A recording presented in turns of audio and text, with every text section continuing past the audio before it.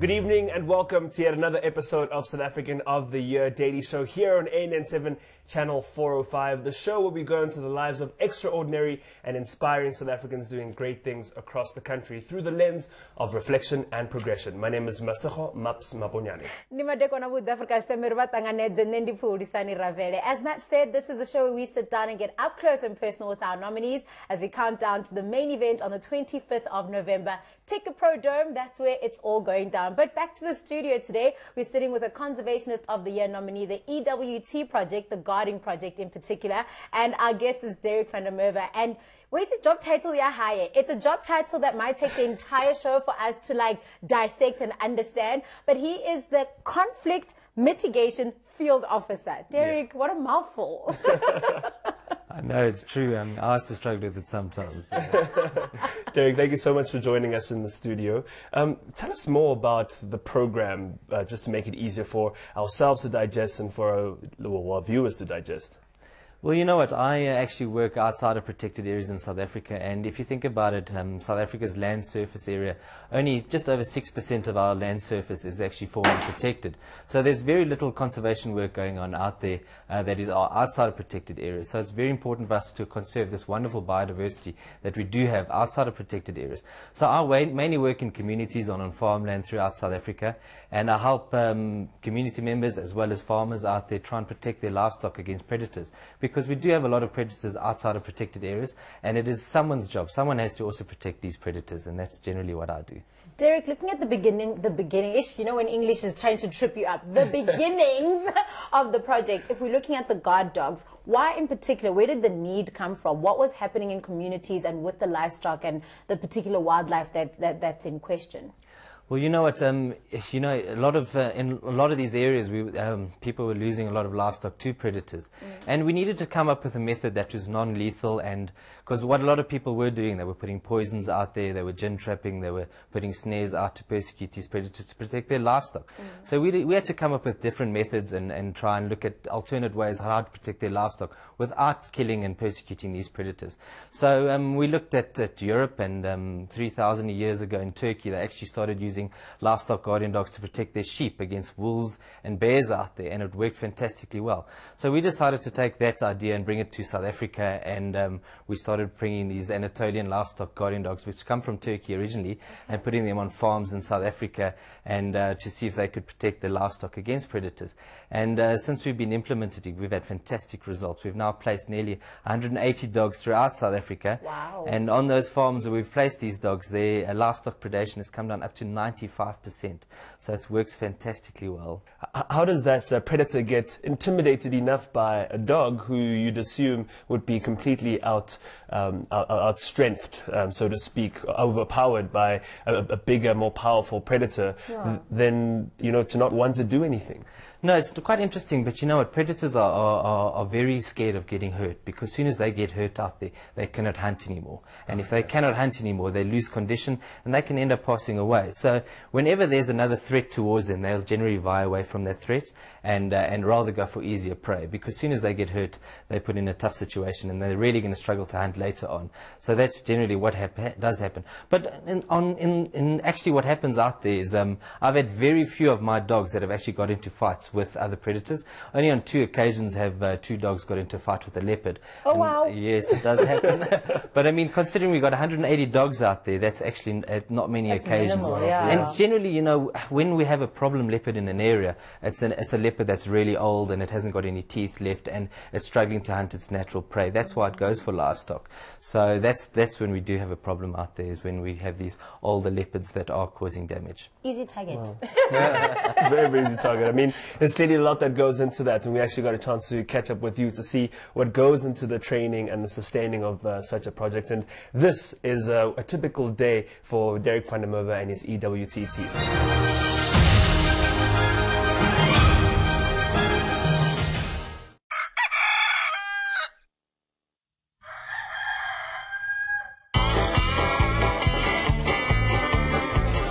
Hi, my name is Derek van der Merwe. I work for the Endangered Wildlife Trust, the Carnivore Conservation Program.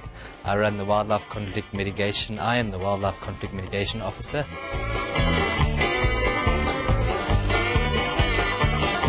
This project basically started 10 years ago because on farmland outside of protected areas there was a lot of conflict between farmers and predators, and farmers were losing a lot of livestock to these predators, and they were shooting them, they were gin trapping them, they were poisoning them, and we wanted to offer the farmers a non-lethal method of protecting their livestock and in the same time preserving predators, which is a win-win situation for both.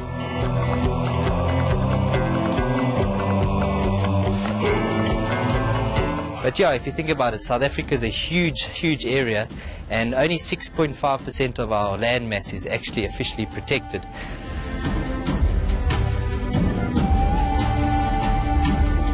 So there's large tracts of land that don't go protected, and there's very few people working on that land to try and conserve our biodiversity, our wonderful biodiversity that we do have in South Africa.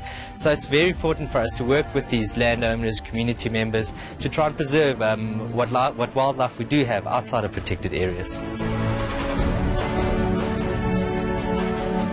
We actually brought this concept in from Europe. Turkey, thousands of years ago, they actually used Anatolian livestock guardian dogs to protect sheep there from bears and wolves, and they've been using it for centuries over there, and we decided to bring the idea here to South Africa, and we started using Anatolians here, firstly in Namibia. And yeah, you know what, these dogs are fantastic. It's a nice non-lethal method of protecting your livestock, and we've had great success.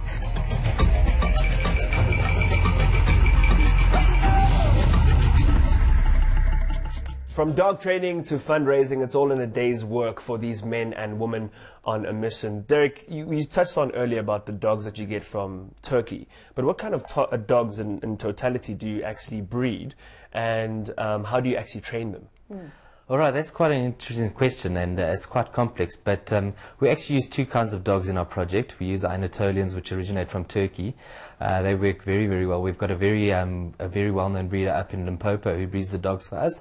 She does a fantastic job, so we don't actually do any of the breeding, but we source all of our dogs from her. And then we use an African breeder, Maluti, which is interesting. It actually originates from Lesotho, and it's also a fantastic dog. It works just as well as the Anatolian. But the benefits of this dog is it's because it comes from South Africa, it's much more resilient to tick infestations, to disease, stuff like that. And also it's a little bit smaller, so you feed it a lot less, and that way it costs a lot less, which is great. But yeah, we use both dogs. We've also got a breeder out in Northwest who breeds with these Malutis, and we source all our dogs from them. But these dogs come from very good working lines, and they just work very well in the field. So it's important to look for a breeder who breeds with the right genetics. And then these dogs, how to train them, it's quite interesting. We actually take these little puppies, they're between 6 and 8 weeks old, so they're really small, and then we put them with their livestock that they're going to be guarding later on. And they grow up in a small enclosure. We put them in a small enclosure with some livestock for about 6 weeks, and then once they've formed a bond with that livestock, we move them into a bigger area, generally about 100 meters by 150 meters. And you can actually notice that when they've formed a bond with the livestock, they start sticking together, they play with each other. It's actually very cute. And then once that bond's been formed, we open the gates and off they go out into the field with their animals. When they're really young, you've got to keep an eye on them, because you could be trampled, because I'm thinking a whole cow that's this big and then this little puppy. No, it's very true. At the beginning, the cows don't actually like the dogs, and you have to make an area where we actually keep the cows away from the dogs, where the dog can escape. Otherwise, the dog can get hurt. So that's very important. And a cow's a lot bigger than a small puppy. But after a while, there's a fantastic bond formed between these animals, and they play with each other. I've even got photos of a dog biting a cow's horn, which is so cute. So and eventually, I mean, these dogs can give you 10 years of work out there in the field, and it's a fantastic investment for a landowner or community member, and it makes their life easy. Conservationists of the Year nominees, it's the Endangered Wildlife Trust EWT's Guarding Dog Project. If you'd like to vote for them, CONS3 is their code. SMS that to 43043. You can also email CONS3 to satyvoting@nn7.com. And don't forget, by voting, you stand a chance to win a VIP experience to the awards, and you want that because tickets are not going to be on sale. But Derek was talking to us about how the dogs are trained. Let's actually go and see what happens out there on the field right now. The process of breeding the Maluti mountain dogs, basically what you do is you must have decent parent stock. So you start off with decent parent stock that are able to adapt and bond with livestock. From there, the puppies are born within the kraal, or within the environment where the stock is, and you raise them up to about 6 to 10 weeks, dependent on when you're ready to place them.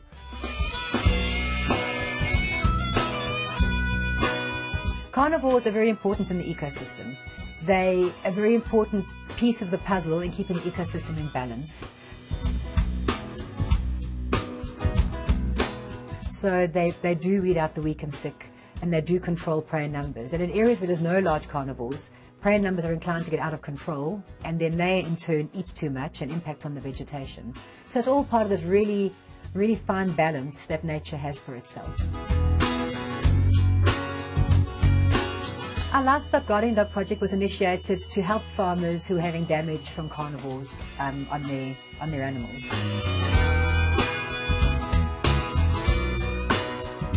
So the idea is to find ways that the farmers can farm without having to kill the carnivores, but at the same time not have any loss to their livestock.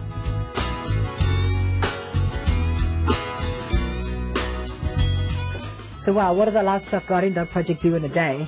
Wow, a lot. So we've got the dogs out in the field who are working, protecting their livestock and making sure that carnivores don't eat the livestock. We've got farmers who look after those dogs and take care of them. They feed them and dip them and make sure that they're healthy. We've got Derek, who's our field worker on the project, who monitors the dogs and makes sure that they're working properly and gathers data on the dogs on a monthly basis.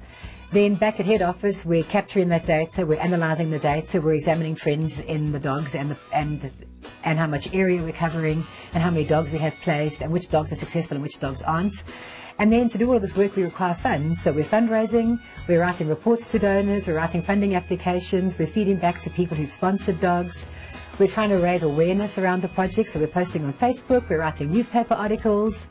So yes, we're very busy and we're certainly not bored, but it's a project that we all feel very, very strongly passionate about. So every stitch of work that we do, be it balancing budgets or purchasing puppies, we do with a big smile on our faces.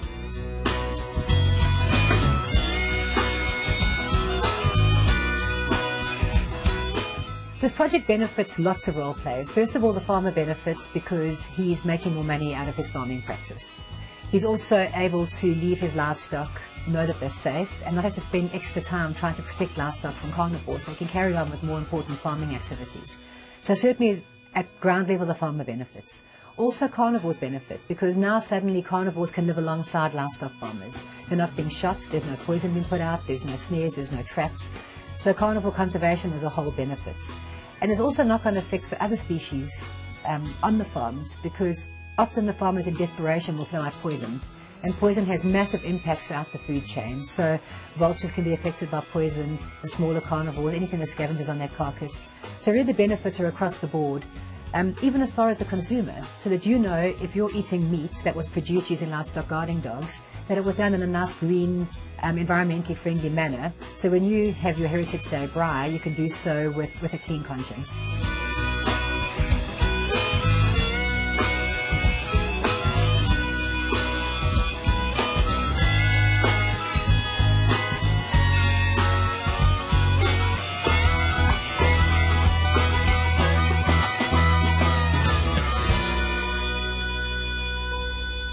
A lot of the conflicts exist because the farmers don't have information, which you think in this age of Google, everyone's got the information, but they actually don't. So a lot of the time it's from a lack of information that builds this conflict. And also a lot of the time the conflict comes because expectations aren't being met. So often the farmer expects to lose nothing to predation. Then he loses, say, 10 animals. And it's that gap between expectation and reality that causes that conflict. So we try to do several things. First of all, we work in communities on a long-term basis. We don't just come and go. So we've been based in Limpopo now for well over 10 years doing this work. So farmers get to know us, they trust the organisation. Remember to please vote for the Endangered Wildlife Trust's Livestock Guarding Dog Project in the ANN7 South African of the Year Awards. Help us save our large carnivores.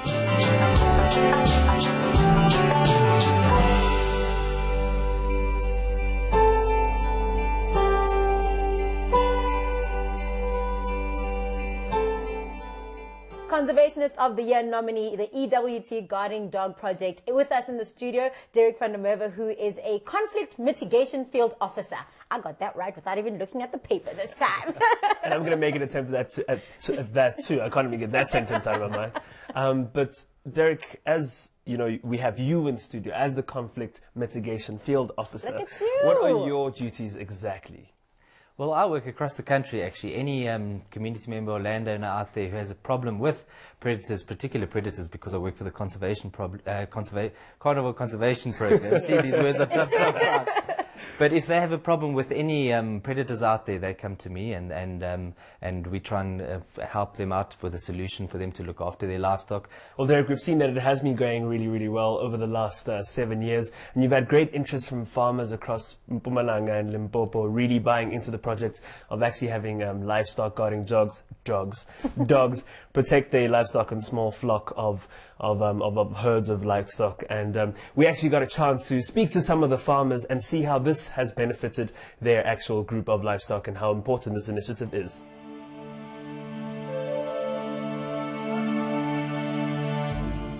I'm Alan Retief. I'm a cattle farmer.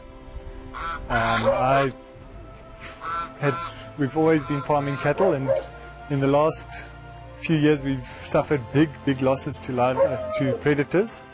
2 years ago I lost 16 calves in a season, and that's when I decided to look at alternative ways of looking after the cattle.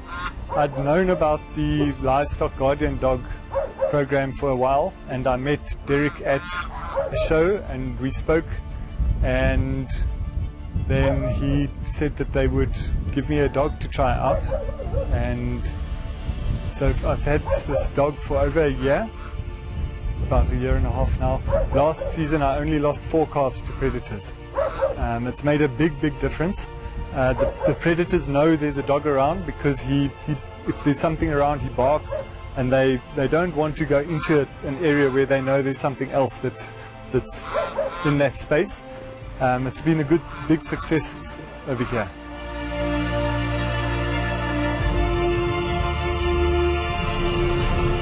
Some farmers use different means of controlling predators. Some people use poison, which is indiscriminate. It can kill anything, from your own animals to a whole lot of non-target species. And other people shoot. Both those methods are totally illegal.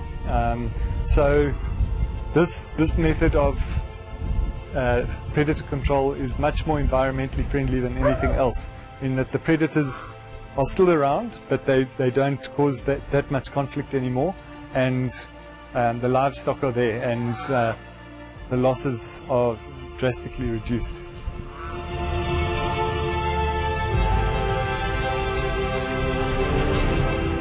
I've just received a second puppy, which is now an Anatolian, who is 8 weeks old. My first dog was a Maluti. A Maluti is more adapted to the African environment. He doesn't suffer from tick-borne diseases as much as the Anatolian will, and she'll grow a bit bigger. So we're going to now put each dog with different herds so that they can protect each herd, because I run a number of herds on the farm.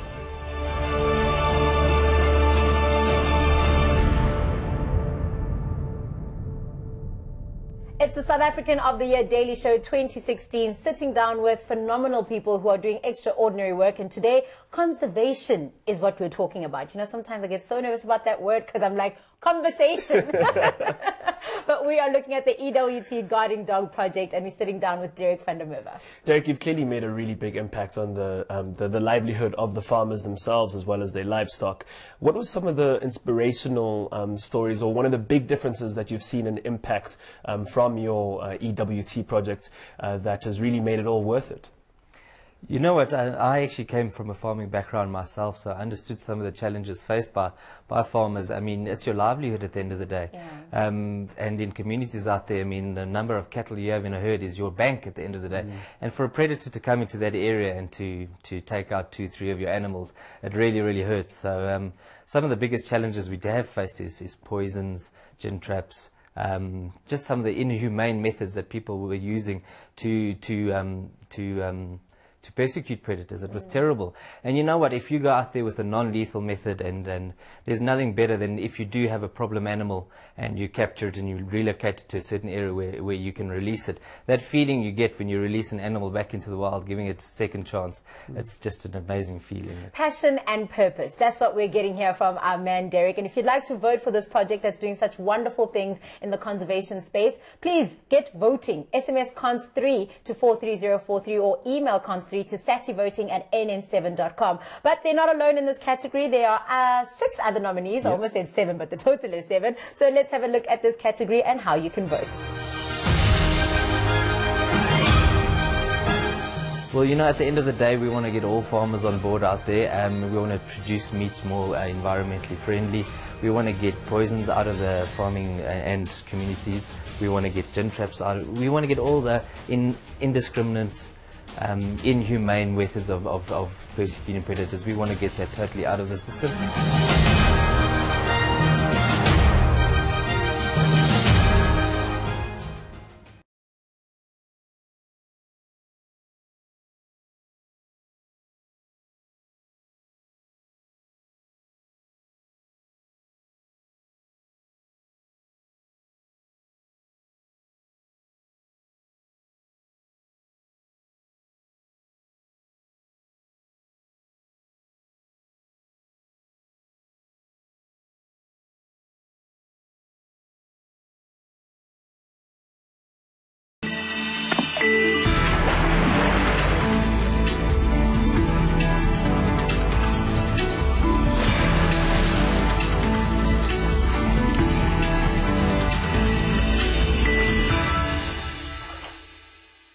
Welcome back. We're still in studio with Conservationist of the Year nominee Derek van der Merwe, the Conflict Mitigation Officer of the EWT Livestock Guarding Dog Project. We've had a lot of words to learn today, guys, so we're just putting it all together. Derek, you know, we were speaking earlier off air before the interview started, and about how this really is something that it's a calling. It's like being a doctor, a nurse, because as you said, you're probably not going to make a lot of money out of it in terms of your career, but it's a satisfactory feeling knowing that you do what you do. For a young person who's out there looking at you, thinking to themselves, Derek, I want to be like you. How do they get into the project? How can they possibly get to work with EWT to see if this is something that they'd like to do for the future? You know, Busi, I couldn't agree with you more. I think I do have the best job in the world right now. But, you know, at conservation, it's very difficult. I would suggest they hang in there, they volunteer, they get involved as much as they can in projects. And you know what, you would develop a passion for something, and to hang in there and to choose a species which really interests you. That's what I would suggest to them. And, you know, at the end of the day, being a conservationist, we don't earn the most money in the world, but you get to see the most amazing areas. It's not a normal 9-to-5 job, but you're out there in the wild a lot, and you're seeing absolutely what we have in South Africa. We've got wonderful wildlife heritage. You're out there spending time with it. It's not a 9-to-5 job as well. You don't sit behind a desk, which is fantastic. But, you know, at the end of the day, conservation is a passion, it's a calling, and it's you know, it's one of the few careers left where you can actually really make a difference and look back at your life one day and realize actually you contributed to saving the species or helping save that animal. So it's a fantastic job. Part of the solution. Well, Derek, speaking of looking back at your life and you know, seeing just how much you've enjoyed it, let's just see how much you can look back at your life now and see if you've gained that knowledge of South Africa, because we have a little fun game that we play here, which is our trivia section of the show, and we ask you how much you know about South Africa and your general knowledge, because of course this is the South African of the Year show, so we want to know if our nominees know enough about South Africa. Oh dear. But we're gonna keep it within your industry and see if it's more fair like that to really challenge you on those questions. I bet you everyone is sitting at the office right now like, Derek, please do not let the team down. No pressure.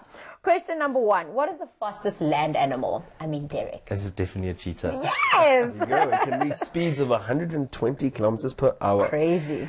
Which is the smallest of the 9 provinces in South Africa? It's definitely Gauteng. The smallest in size, but the biggest in population. Isn't that scary? And also what's really interesting is that the biggest province has the smallest population. The Northern Cape, right? Northern I mean, Cape. if I'm looking at the map right now, that looks big. Next question. How many toes does a white rhino have? Wow. Oh, this is a good one. I don't really work on rhinos, but I would say there are 4. Close. knows? It's 3. 3. Oh, dear. Which province in South Africa has the largest man-made forest? Man-made forest. Wow. It could be 2. It's either Mpumalanga or Limpopo, one of the 2. Ooh. Wrong. KZN. Johannesburg. Oh, wow. The largest man-made forest in the world. Where's this forest? So basically we've planted the most trees within an urban space in the world. We have over 10, I think it's 100,000? Wow, 100,000 trees just all over. See, Derek, it's fine. Even the host gets... I even get educated on this show. That's another thing. I mean, Joburg has the largest city in the world without a permanent water source, so that's very interesting. That is insane. All right, final question. I'm hoping this one is right up your alley. That doesn't count as a mark for you, by the way. You come with your own questions and trivia. South Africa has the 2nd highest waterfall in the world. What is it called? I think it's Tugela Falls. There we go. My man, 3 out of 5. The total drop of the Tugela Falls is 948 meters. If you don't know, now you know.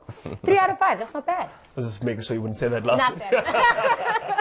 60% are passed. Derek, you've already achieved a lot with EWT, Livestock Dog Guarding Project. I need to get that order right.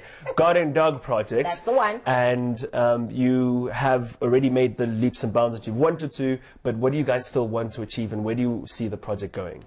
Well, you know, at the end of the day, we want to get all farmers on board out there. We want to produce meat more environmentally friendly. We want to get poisons out of the farming and communities. We want to get gin traps out. We want to get all the indiscriminate inhumane methods of persecuting predators. We want to get that totally out of the system, and we want to help farmers out, and we want to, at the end of the day, we want them to produce more meat at the end of the day, and we want them to live in harmony with predators. So that's our end goal at the end of the day, and I hope that one day we can achieve that. I certainly hope you continue doing the great work that you're doing, Derek. Now, I asked you this question off air, but I'm waiting to hear what the answer is, because you never answered me then. But you're nominated in a category with 6 other nominees who also are all doing great work, you know, from the Eco Solutions Township Owl Project to Valpro. If you were to win the award, who's the Conservationist of the Year 2016? That's a really tough question. You know what, at the end of the day, I think all conservationists are on the same side. It's not really a competition. We've got the same end goal, and that is to save species out there. And I think at the end of the day, we're all winners. And I really want to congratulate them on the work and keep doing the work that they are doing, because at the end of the day, we're doing work for animals which don't really have a voice.